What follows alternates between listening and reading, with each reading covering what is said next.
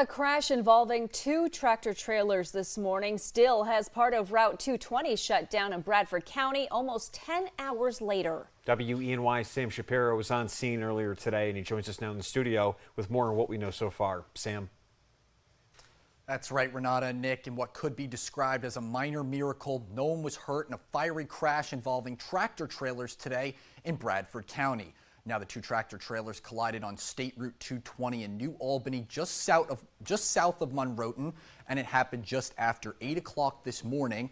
The crash caused both trucks' engines to explode, causing a massive fire. And the collision also caused the trucks to pull down power and utility lines, as you can see on your screen there, and spill diesel oil and fuel all over the road. Now, emergency crews tell us there were no injuries, and both drivers were luckily able to get out of their trucks on their own. We're currently in the process of cleanup. Route 220 is going to be closed for an extended period of time, probably into the evening. PennDOT has set up detour routes using Route 6, Wyalusing New Albany Road, and Route 414 out of Monroeton.